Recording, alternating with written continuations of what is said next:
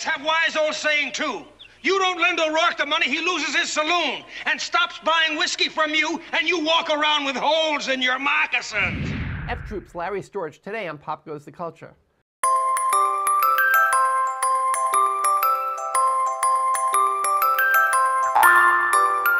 Hi, I'm David Levin, and welcome to another debatable episode of Pop Goes the Culture. Larry Storch is 94 years old and still going strong. Growing up in the Bronx, Storch began as a stand-up comedian and impressionist, and eventually becoming a frequent and favorite guest star on loads of TV shows in the 50s and 60s and 70s, including Car 54, Where Are You?, Sergeant Bilko, Get Smart, The Flying Nun, The Alfred Hitchcock Hour, That Girl, I Dream of Jeannie, Gomer Pyle, Gilligan's Island, All in the Family, The Love Boat, but he's best known as Corporal Randolph Agarn on F Troop, which ran on ABC for 2 seasons from 1965 to 1967, but still, 65 episodes in all. To the kids who grew up in the 60s, Storch also voiced many of our favorite cartoons, most notably the character Mr. Whoopie on the series Tennessee Tuxedo, which also starred the great Don Adams.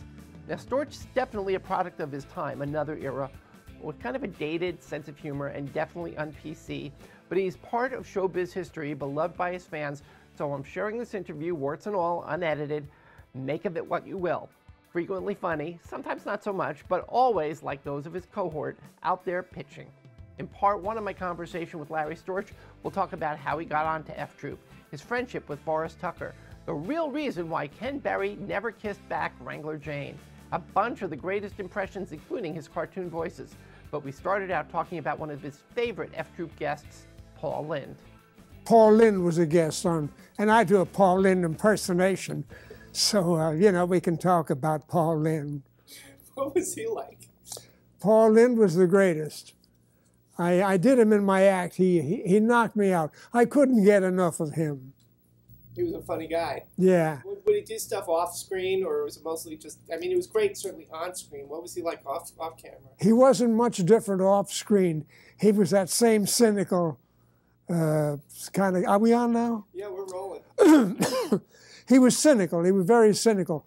For example, the shot to outer space, which didn't work yesterday, he would have had, he had something, he said, the doctors at NASA are treating a lady astronaut whose frequent trips into outer space have affected her sex life.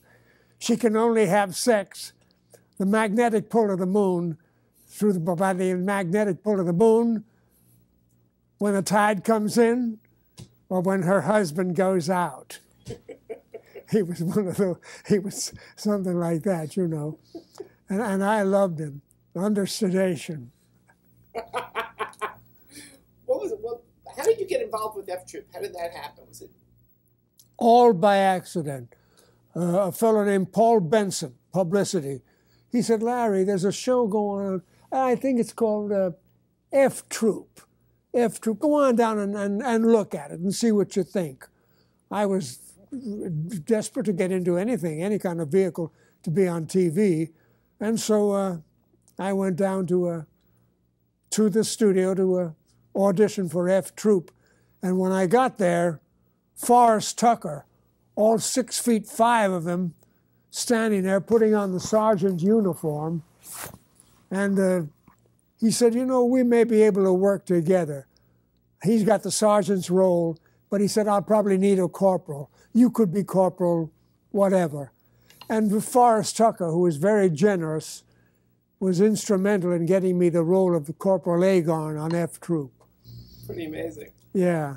What was it like when you guys started? I mean, F Troop was clearly a very different type of situation comedy. Yes. Set in the past, set right. in, the Old West. There was really not a whole lot of stuff like that. And it had a ridiculous sense of humor that was just really absurd and funny.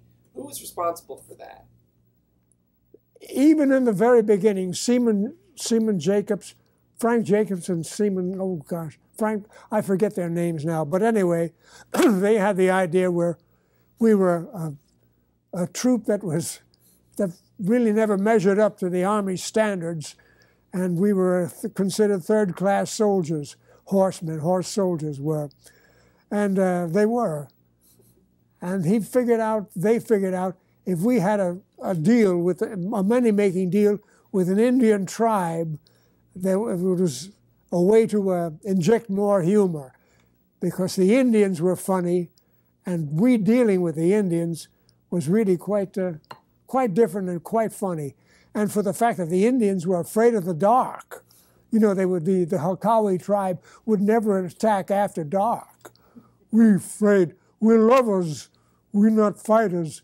We Hakawi, we're lovers, you know.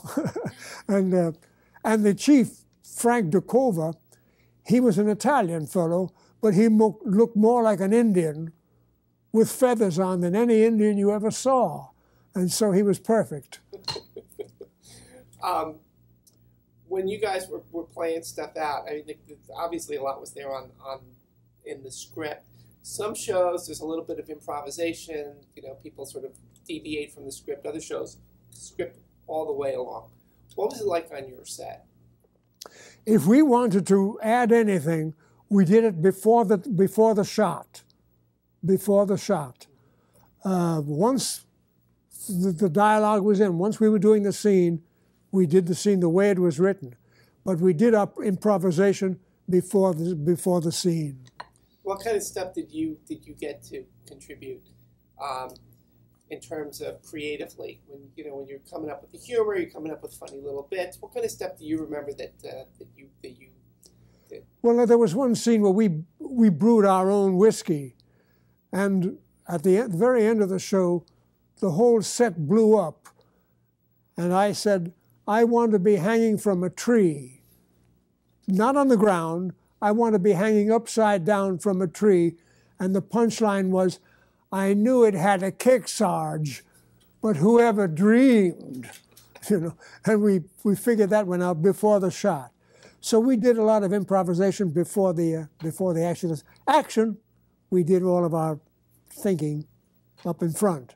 How much fun was it playing with Forrest Tucker? He was the most generous guy you ever met in your life. If a line sounded funnier coming from you, he would tell the director, listen, let the Indian chief have it, or let the Crazy Cat have it, or let the captain have it. You know, he was very generous in that respect. And he wanted to be funny. Inside of him, he wanted to be funny, and he did turn out to be quite a good comedian. He'd done a lot of serious roles and heavy roles. Oh, indeed he did. What kind of roles did Forrest Tucker, what did you know about Forrest Tucker before you met him? Did you first meet him at the audition? I met him first at the audition, yes. And I'd known that he could be a dramatic actor. He was with John Wayne. John Wayne was quite fond of him and used him quite a bit in his westerns. And he was an action actor and a great horseman, a great horseman. How about some of your other co-stars on the show? There was Bob Steele, first of all. We mustn't forget him. He was probably, and even Forrest Tucker and everybody said he was the best horseman in all of Hollywood, Bob Steele. Best cowboy there was. The captain was Ken Berry. He could steal any scene he put his mind to, and he didn't do it overtly. He did it just kind of mumbling and fumbling about. And he could walk away with any scene. But I loved him for it, and we all did. I loved being in scenes with Ken Berry. And let me see, who else was there? Melody Patterson? Oh, wasn't she darling? She was only 15 when she showed up on the set.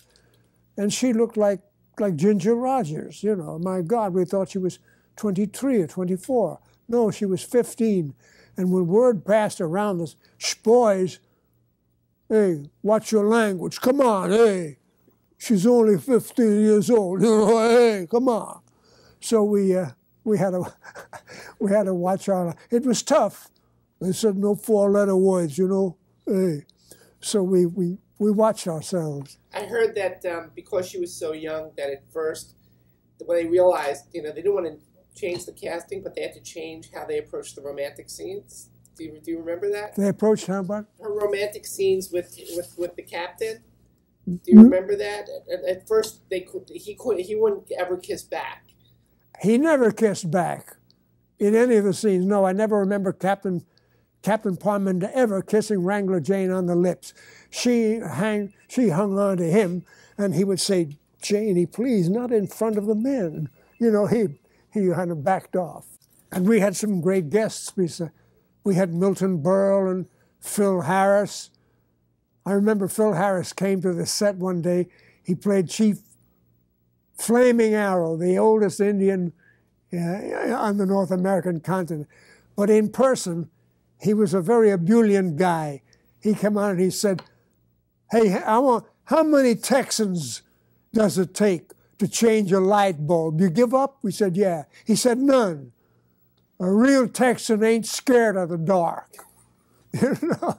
So he was loaded with jokes like that. And it was a joy being with Phil Harris. The other guest I enjoyed was a fellow you're not familiar with. We should be. His name was Fox. What was his first name? Bernard Fox? Bernard Fox, of course. And he had a wonderful thing. He said, peace in the world today is going to be very difficult to find. Very difficult to find peace in the world today. I mean, when you think of it, America is in Iraq, Russia is in Chechnya, China's in Tibet, God knows where Afghanistan is. I mean, there's nobody home. He had that sort of sense of humor. And I cultivated him. I liked Bernard Fox very much. He was funny. He did a lot of other shows. Oh, indeed he did. All these guys, you know, it seemed during the 60s there was a terrific pool of great character actors who made the rounds to the different sitcoms. I remember we had Edward Everett Horton on the show. He was a chief, roaring chicken. Oh, my word. Oh, dear. And I couldn't get enough of him because I enjoyed him so much with Fred Astaire and Ginger Rogers and all of those old Metro. Oh, dear.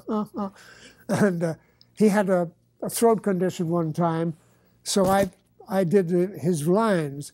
And when he saw it, he said, "That's me, isn't it? Oh, my word." He said, "I never sounded better." And I didn't have the nerve to tell him, "That's not you. It's me." You've done a lot of cartoon voices, haven't you? Indeed, I did. Tell me some of the cartoons you did. It's just amazing. Well, there was Frank Morgan. You remember Frank Morgan? He was in the Wizard of Oz. He did a lot of other things, but he was famous for he was the wizard. And he said to Judy, she said, "Oh, you're a bad man." He said, "No, I'm actually a good man. I'm just a lousy wizard." Oh, my word. So I did a lot of cartoon voices. You did Mr. So that was you turned that into Mr. Whoopie, didn't you? Yes, that's right. Tell me about how you got the Mr. Whoopie thing, and what was it like playing with that? I auditioned for that one, and I didn't tell them who I was doing. I just did it, and they said, "That's fine. He sounds like a colorful voice, a lot of life. We'll use you for that." I never told them who I was doing. Can I tell you this one? Please. I did All in the Family, and I used to do as a joke. And I finally said to Archie Bunker, to Carol O'Connor, "This is a joke I'm using. I want your permission to use it because I'm going to do you on the night. Go ahead, show me the joke." And I said, Archie Bunker walks into a Chinese antique shop on the Lower East Side, walked over to the Chinese gentleman behind the counter and said, "Hey, you, Fu Manchu, come over here. I breezed in here 20 minutes ago, and I bought a fan of you for $0.25. I took the fan outside, I give it a couple of fans, and look at that fan. You remember that?" So the Chinese gentleman, he says, "I remember the fan." He said, "But I don't remember you." He said, "All white men look alike." Archie said, "Don't give me that heartache. You take it from me. It was me. You're the joker I done business with. Here's a fan. There's the quarter. On one side of the quarter, it says, 'In God we trust.' And we all know that God is a male white Caucasian. You know, you guys, you're great at building walls that last for 2,000 years. How come you can't put a fan together last 20 minutes? Japanese man say, let me see how you fan yourself. Archie Bunker said, well, what the heck? There ain't no trick to that. I took it outside, I give it a couple of them things, and look at that fan. Little Chinese man say, for 25 cents, you no fan like that, you fan like that. So Archie Bunker said, yeah, you do it just that way, and you have my permission, you can do it. That's all we have time for today. Next time, my three-part interview with Larry Storch continues. He talks about his work in 1950s TV, Joe E. Ross, the truth about Jackie Gleason backstage, being in the Navy with Tony Curtis, working with Rock Hudson, and of course, his appearances on Car 54, Where Are You? We'll see you then. In the meantime, I'm David Levin, and you can follow Pop Goes the Culture on Twitter at PopGoCulture, Facebook, or email me at popgoestheculturetv@gmail.com. And please, don't forget to subscribe and share us with your friends.